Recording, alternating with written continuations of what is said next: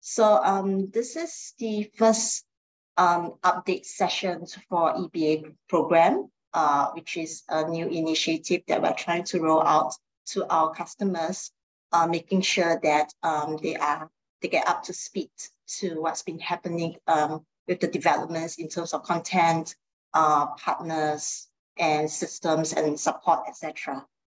So there's some housekeeping rules. You may have noticed that your videos and your audio has been turned off.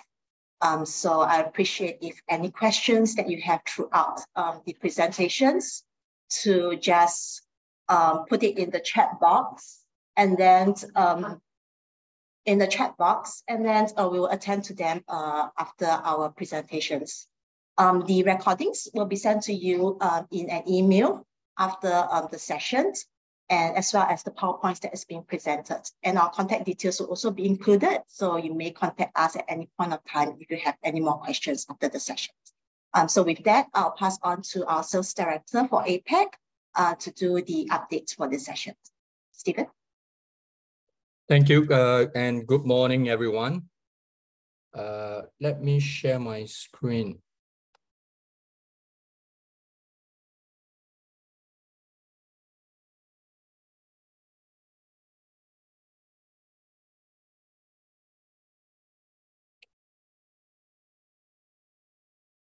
Okay, so once again, thank you very much for joining us this morning.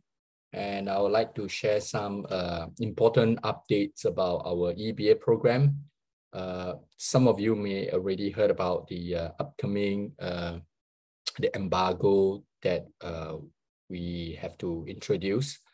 This requested by the university press, particularly the university presses. So there are some publishers which are not having this embargo. So for example, the Gruyter and quite a number of our other non-university press partners, they will not introduce any embargo. I will give some explanation on the reason why the university press introduced this embargo. And in fact, we are probably one of the last one introducing this the front list embargo. Many of the aggregators last year or even before already started. So we are one of the last few, the last publishers, vendor that is introducing this embargo. Right, so let me give you an overall update on our content.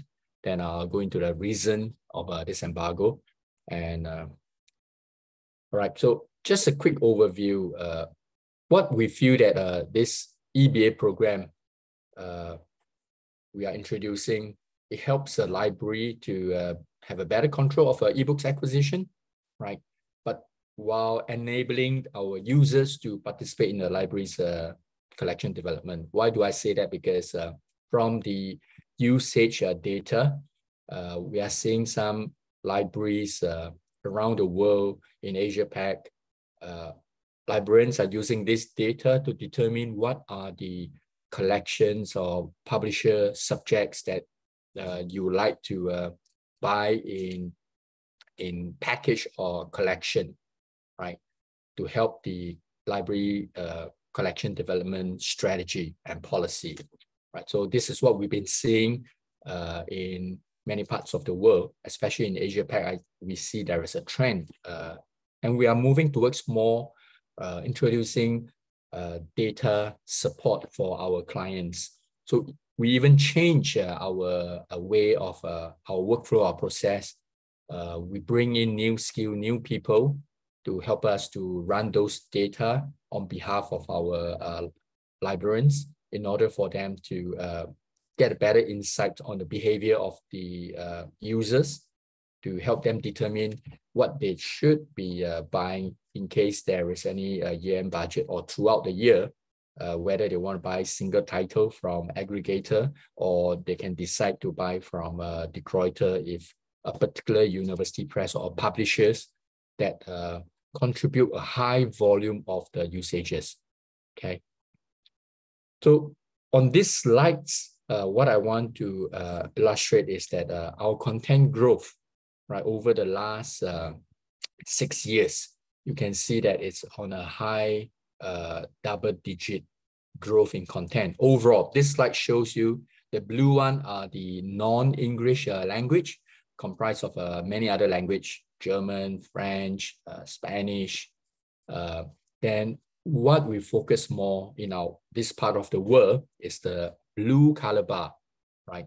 So the blue color bar, our number of titles growth over the years has also increased, right?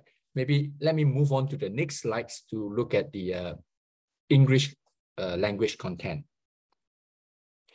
Before that, on this slide, I just want to illustrate the EBA value, right, and the number of titles.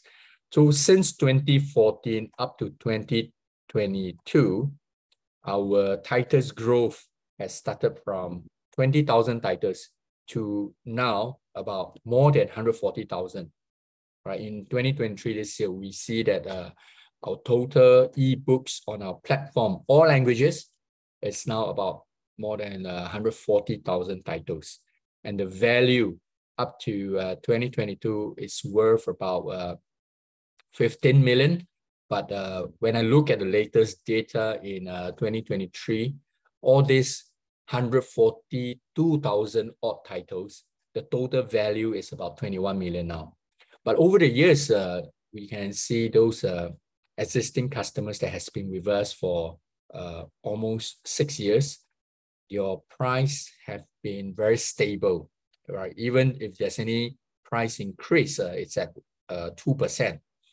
And even during pandemic, we have also hold our price in almost every market, right? So this slide here is to illustrate the value that you are getting when you are on our EBA program.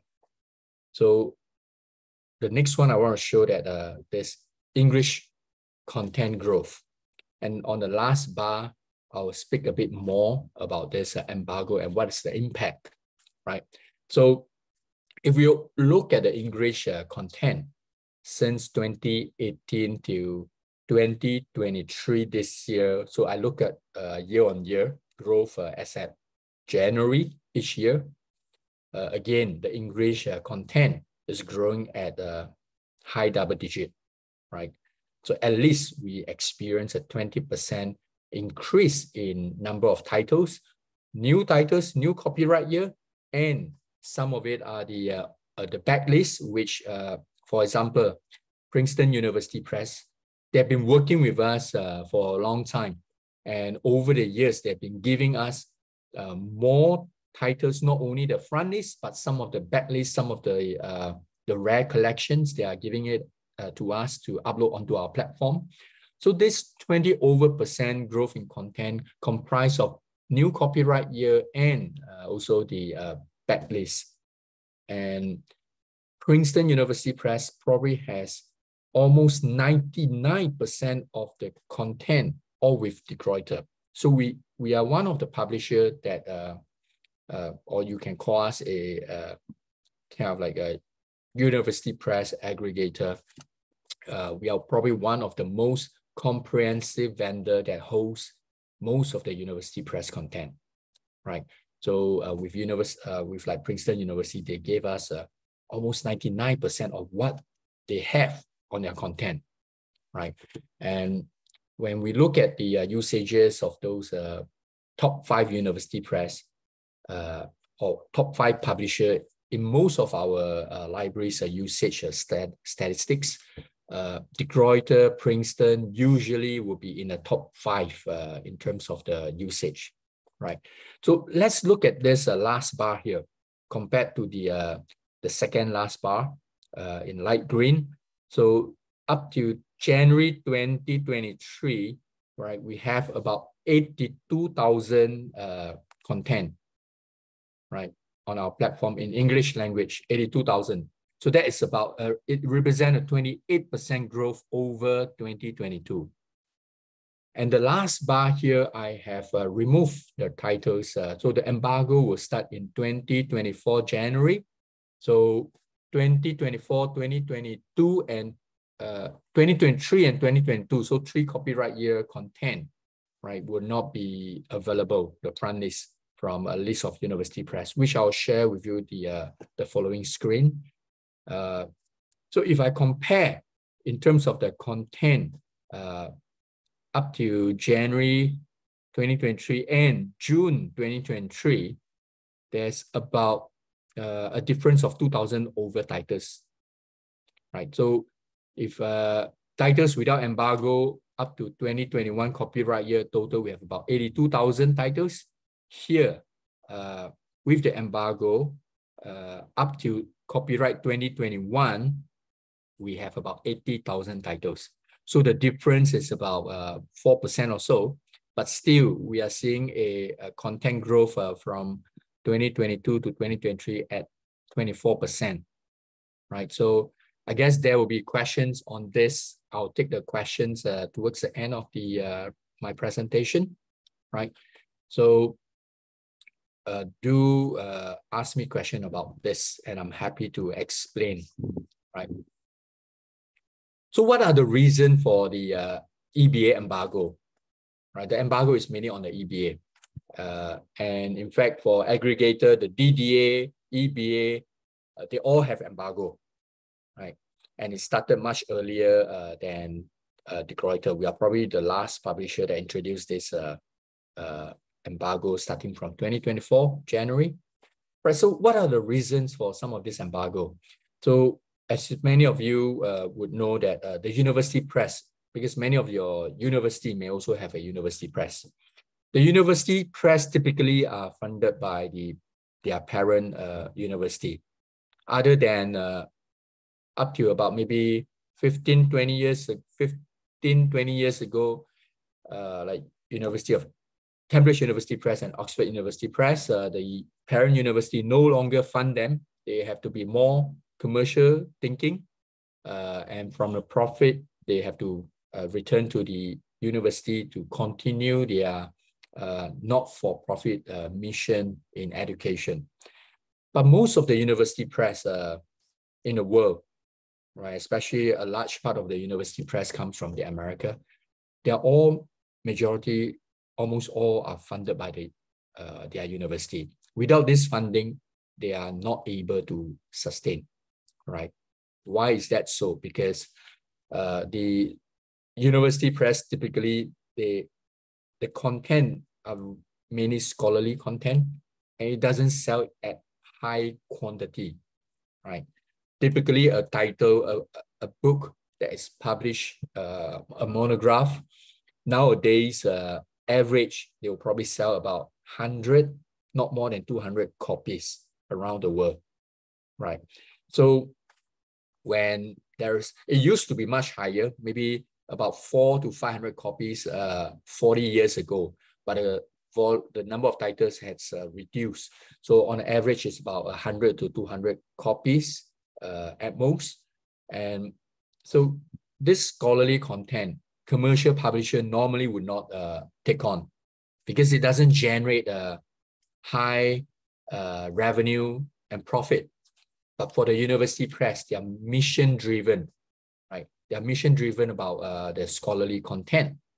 And with this embargo, because they think about the sustainability concern, right? So they remove the front list. They hope that the front list will be able to generate enough quantity revenue to support the sustainability.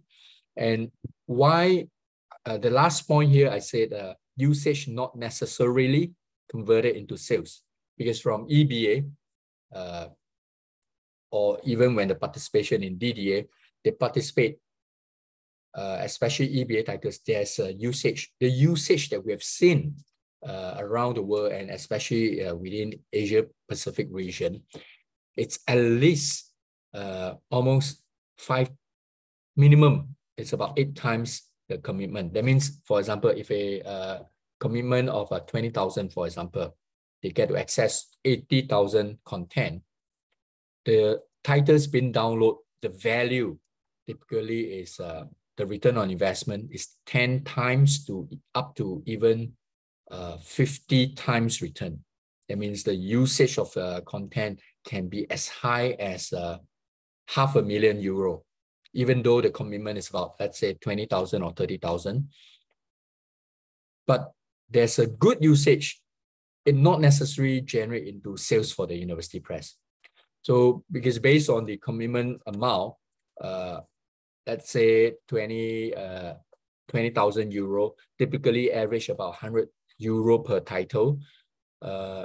University library typically will be able to select up to 200 titles, but the usage is as high as 5,000 to 10,000 titles being used.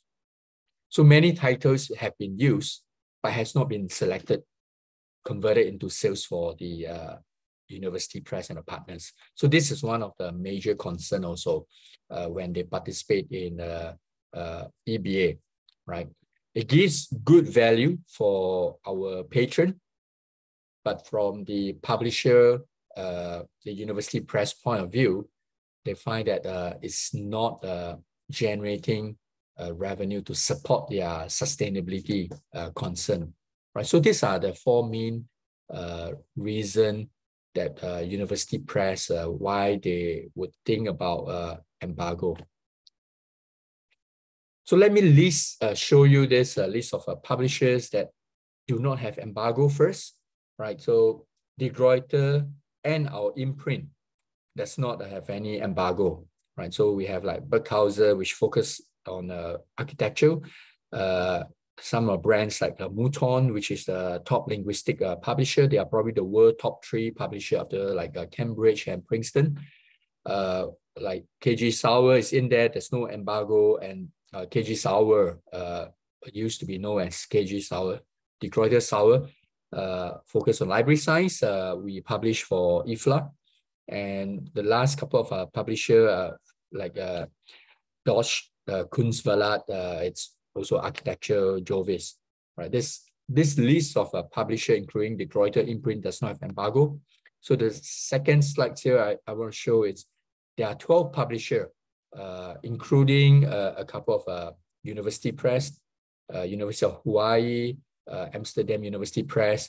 They do not also participate in any embargo. So this does not have embargo. New front list will still be added, right?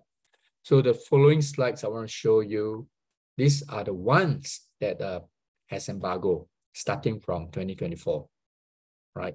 Majority are university press, except there are 2 non-university press, right? Berghahn and Lynn Rhino, right? The rest would have embargo. And so all in all, there are 18 university press and publisher that has embargo.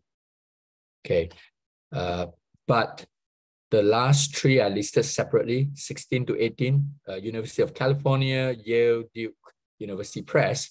Though they have embargo, these are packages that add on separately. So the full English content would not automatically added these 3 university press. So they have a separate arrangement where we can add them into our EBA program, but they have to be a separate add-on package pricing. So let me go into the revised embargo pricing. So these are probably one of the your concern, other than what are titles, which publishers, copyright that has embargo, the pricing. So for the non-consortial customers, right, there are 3 things that you want to take note. Customers that are going into the renewal price. So many of our customers are going into renewal this year. For the non-consortium members, we will adjust the price a reduction of 20%, right? This to take into the embargo into consideration, right, for our existing customers. For new customers, we have already adjusted the pricing, right? Then at the title selection stage, after 12 months, some of you are going into title selection in this year, particularly in the second half of this year. We have introduced a new policy to allow a 20% discount of the list price for the current period, the existing customers, right? So for new customers, when you join this year, your price has been adjusted, right, with the embargo in mind. And when up to the 12-month period, you will also enjoy that the new customers and also our existing customers will get to enjoy the 20% discount off the list price. Right, so this is something new that we are introducing with this embargo. And for the consortium members, your price have been, in fact, specially arranged because we have a criteria of a number of university join. You will enjoy a certain pricing, and thus your offer, the offer that we provide, you get to enjoy 20% discount off the list price during the title selection stage. This applies to the new and existing customers. The same arrangement for our non-consortia customers, right? So maybe there's too much information to take in, no worries. We'll share these slides with you. And if you have any doubt, we'll answer later, or you can follow up with our account manager and our agents. They will be able to help you and explain to you how this will affect you and how your new pricing will be, how it looks like. Right, so the non-EBA publishers, I just want to list some of the non-EBA publishers. So these are some of the non-EBA publishers that we are representing. So university press and non-university press. And there's another new update is that we have 17 university press from the Association of Canadian University Presses that has joined the Gruyter program. They are not on our EBA, except the University of Toronto Press. It's already in the EBA, but with embargo, right? So these are the latest university presses that are joining us in terms of wanting the Gruyter to represent them around the world, right? So for the non-EBA customers and this group of university presses, we are able to offer this solution. I mean, this also include embargo customers, because what happened to the front list, right? So a front list purchase of embargo and non-embargo publishers, you can actually purchase single title through Gobi, ProQuest, or with our agents, or with the Gruyter directly, right? You can do pick and choose, single title purchase, or the access, whether you buy single title through this aggregator or through our agent or directly with us, the access will be through our award-winning platform, right? And there are also other acquisition method by subject collections or by publisher collections. And when you're buying multiple collections, we have tier discount, right? So the subject or publisher collection itself would have a discount. And if you buy more collection, you have additional discount. So discount after discount, right? Again, talk to our sales team or our agents. They will be able to provide you an overview and an offer of how it looks like. If you do see that the usage are particularly high from a particular publisher, this might be a good consideration, because it does give you a lot of savings. The last few slides quickly, I just want to show again, you will have a copy of this PowerPoint. So these are some of the technical details on our EBA, right? So I'm not going to go into the details of it. So we'll be able to provide you all these services. Right, thank you. I'll pass on to Lavinia to give you an update on how we can onboard, and even existing customers, if you need any help from our team, we'll be more than happy to support you in any way we can. Lavinia, over to you. Okay, thank you. I'm just going to share my slides, which you should be able to see. Yes. In the next few minutes, I'll be sharing quickly on the services and support that we have been providing our existing customers, EBA and non-EBA, and you're entitled and you have the rights to request for them from us. So let's just run through the slides. So as a start, we think that it's quite important to make sure that our new customers and existing customers get familiarized with what they're actually acquiring.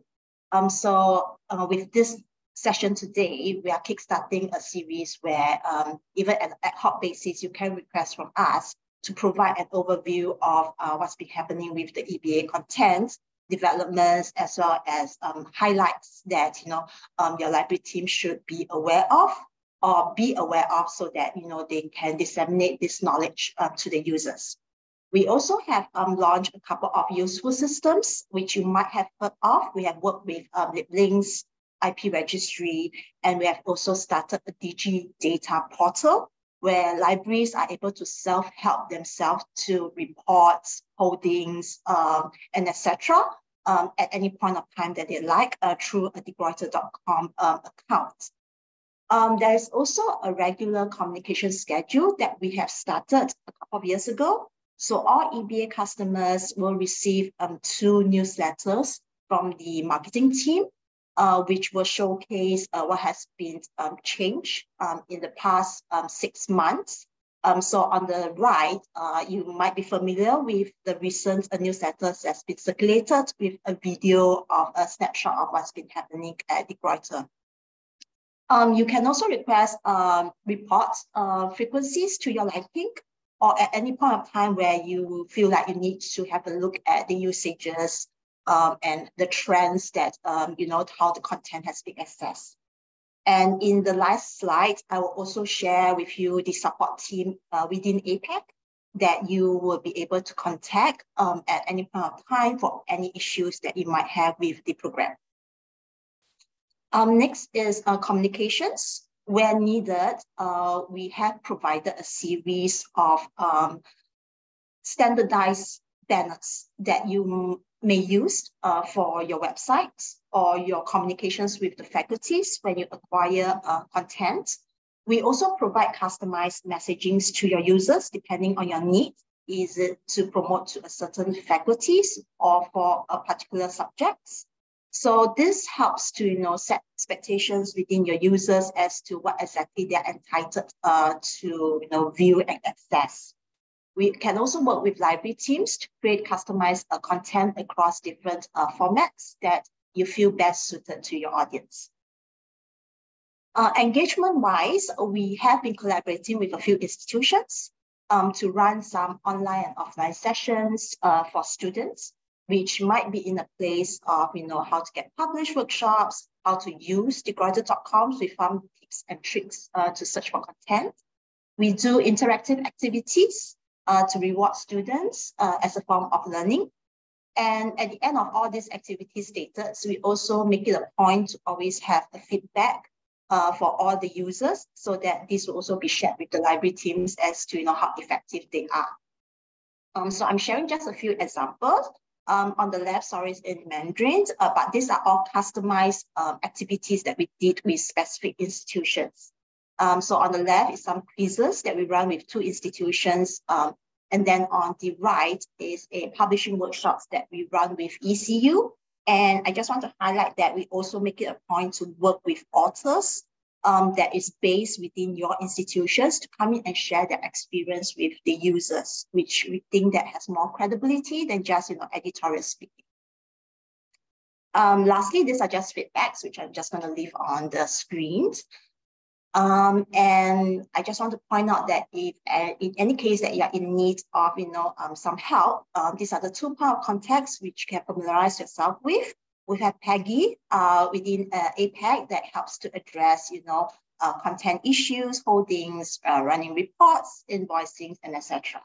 And for myself, I cover the library marketing. So please come to me if you want to know more about content promotions, materials, training, or engagements with the users.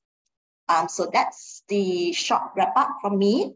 And we can now move on to the Q&A session. So basically, you can welcome to ask us anything via the chat box. Right. So we'll give a couple of minutes for people who might have questions to type in the chat box. But if not, this is really just a short sessions that is aimed to help to our customers to be up to date with the EBA developments, as well as forthcoming ideas that we can collaborate with in terms of the marketing needs. Okay.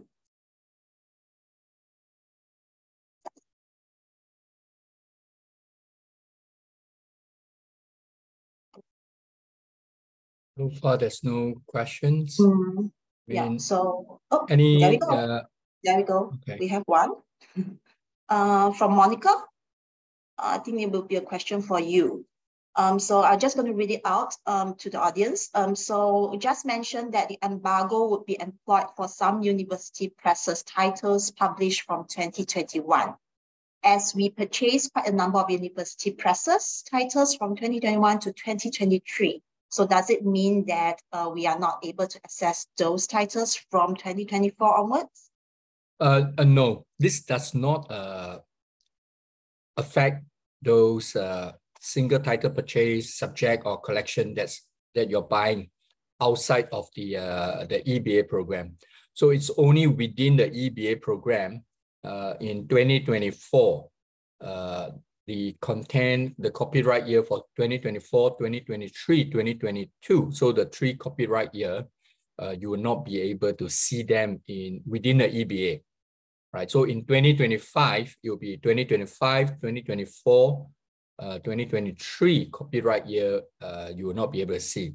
So every year it will keep on overlap, and like beginning of next year, within the EBA, those university press that or publisher that introduce embargo, you will only see their content up to 2021 within EBA.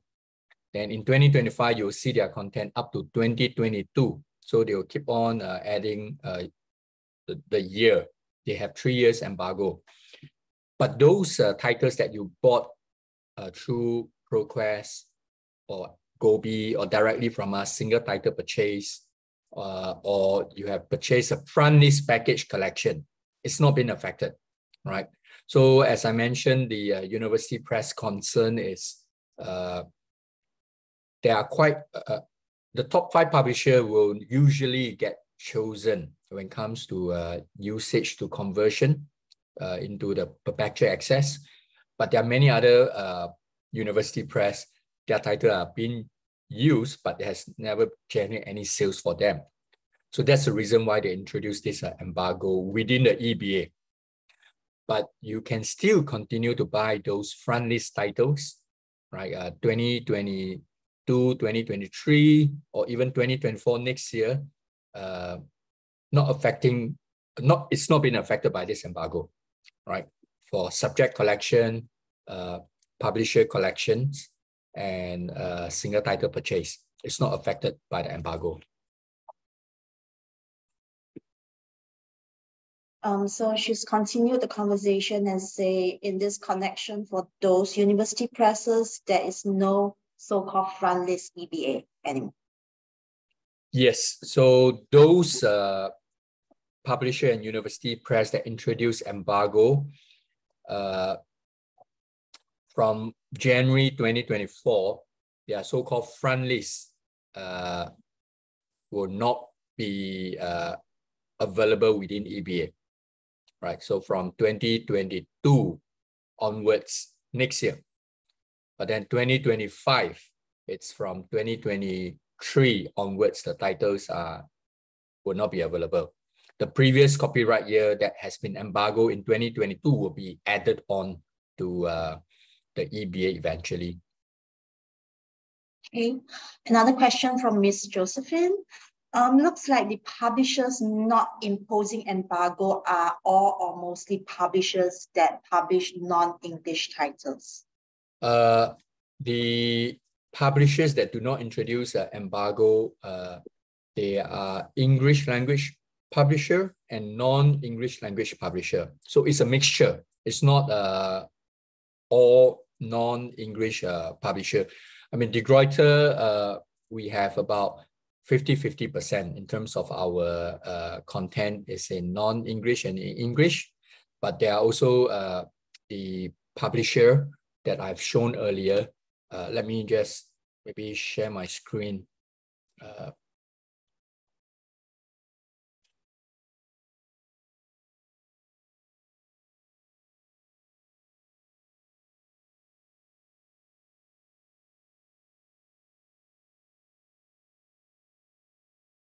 Right, so here you can see academic study press, they have English and non-English.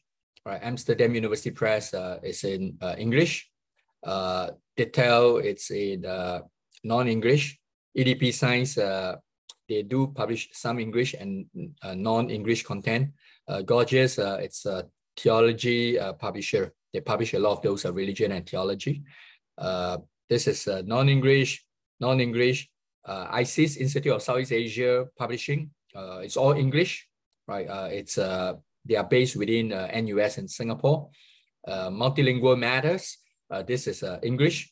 So we got quite a lot of actually their titles focus a lot on the linguistic language. So we saw there's also quite a lot of demand in Asia Pacific. Transcript Ballad, there is a mixture of English and non-English. So University of Hawaii, it's all English. Vincent Network, it's non-English. So it's a good mixture of, I would say, almost like 50-50.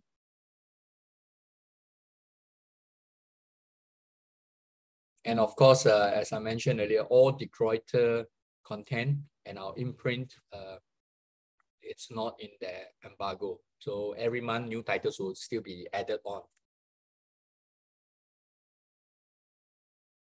Okay. Let's give you another minute for questions to be typed. All right, there we go.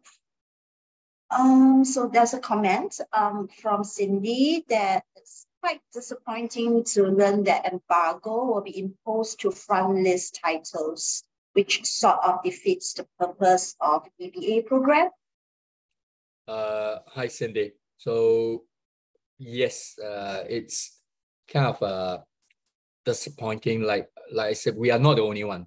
All aggregator, they have this embargo, and we are the last partners of this university presses to introduce this embargo. And again, as I mentioned earlier, it's because some of those reasons that I mentioned, they think a lot about the sustainability. Without the university press, without the university's funding and the front list sales, quite often they'll find it very difficult to sustain the whole university press operation. So that is why one of their major consideration of introducing this embargo. So whether it's the EBA, even DDA, there's embargo in it. I mean, it's not our decision. These are all imposed by the university press and partners. We are just, we have to follow their policy.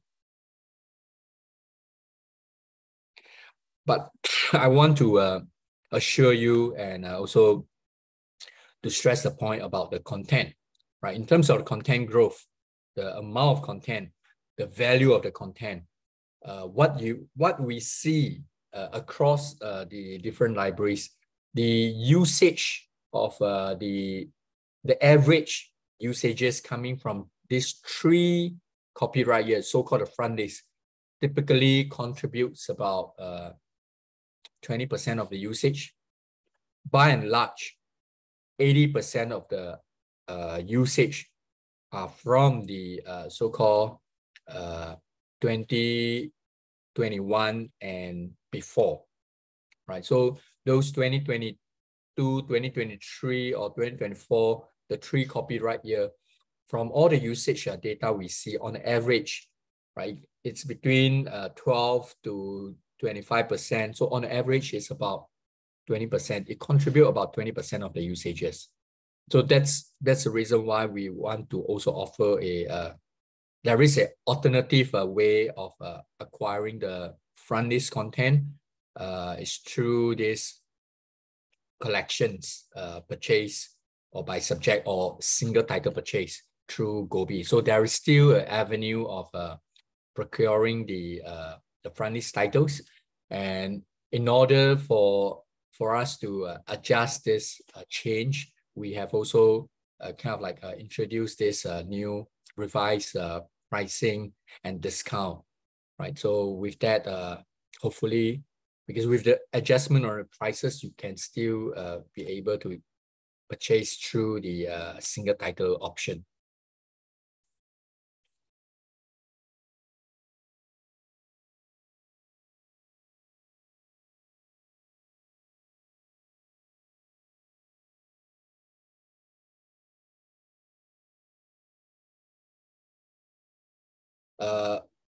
Questions from Belinda. So I find it quite curious that universities are restricting, the university presses are restricting content for other university. It actually flies in the face of the whole scholarly sharing philosophy between universities. But there's a big like open access movement, but at the same time, quite a large part of content are behind paywall. I can understand that between the academicians, the scholarly community, they want to kind of disseminate the knowledge, the research more widely. But at the same time, there is still a consideration on the sustainability, right?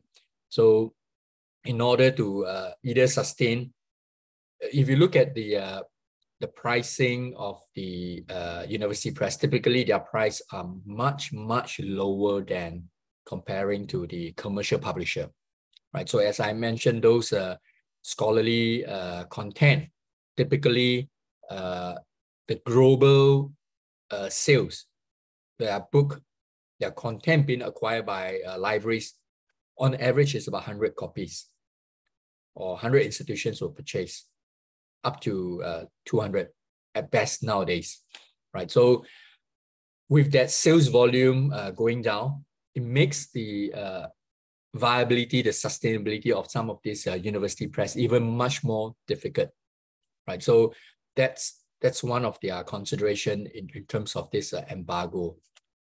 So I hope, I mean, if we take the position of the university press, we can also understand their fear, their anxiety, their concern in terms of ensuring the viability to continue in the scholarly dissemination of knowledge.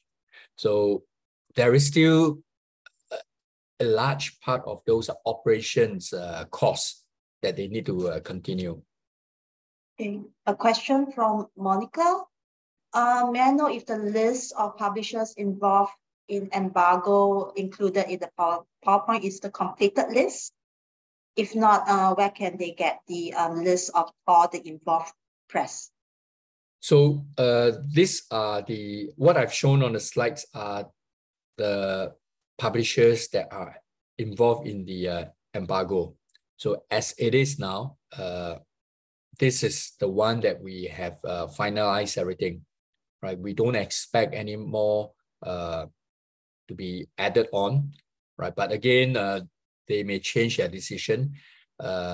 Maybe along the way, they may get out of the embargo. We are trying to collect more statistics to show the university press and the publisher that how to help them to increase, to spread their content more widely, right? So whether they will remove embargo or other press will join the embargo, we can't be certain down the road. But as it is now, what I've shown on the the slides. These are the list of publisher that has embargo. Yeah. So it's the complete list.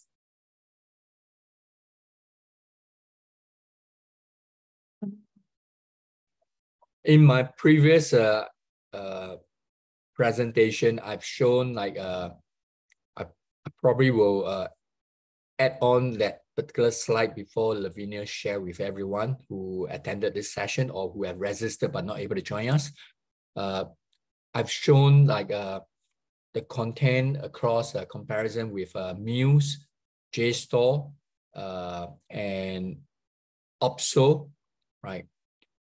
The content that is available on the aggregator, we will have it. But whatever content we may have it, may not be available through whether it's a JSTOR or Project Muse or OPSO, right? So in terms of the university press content, the Gruyter has one of the most comprehensive coverage now. And we do have also 6 university press that has exclusive backlist with the Gruyter. There are about 9,000 titles like from Columbia, from Harvard, from Stanford, right? So there's a list of 6 university press.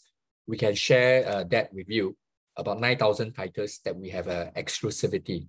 Again, these are backlists, not the front list, but backlists typically contribute about between 60 to 80% of the usages that we see in the EBA program, right?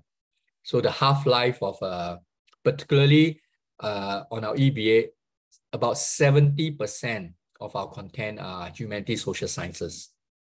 30% are the STM related, right? So these humanities, social sciences tends to have a longer half-life, and that's the reason why the usages are typically very healthy, right, for those backlists.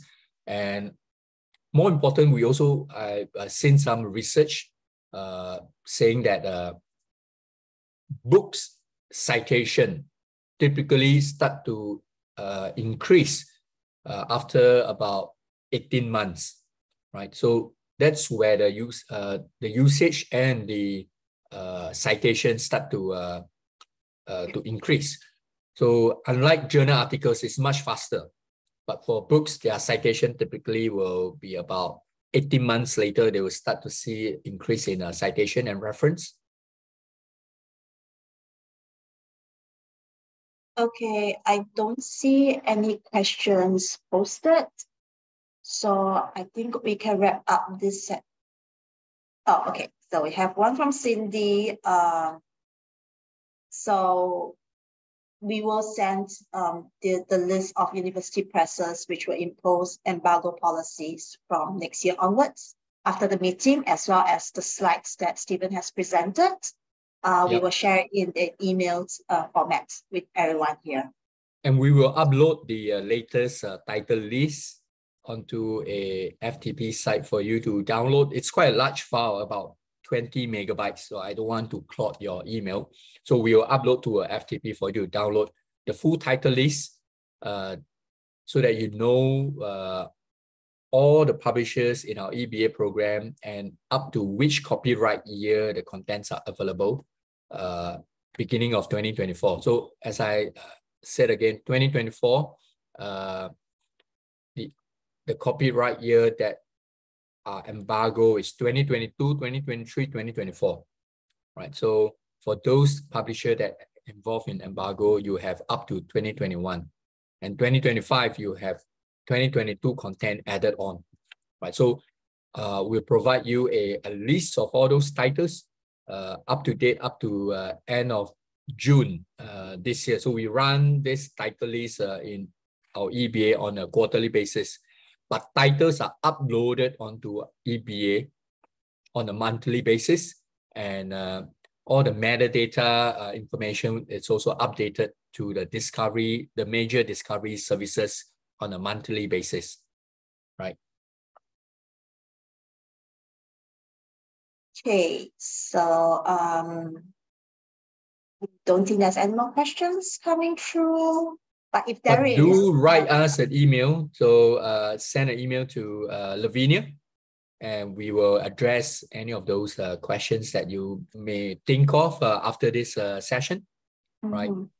If there's no further questions, thank you very much for this morning, and appreciate your understanding on this embargo on our position. We are taking instruction from our partners in the university press, but I hope you could understand the situation that the university press have, their concern that they think about, and we'll try our best to address any of the questions that you may have and provide you any support information listing as much as we can. Not a problem at all.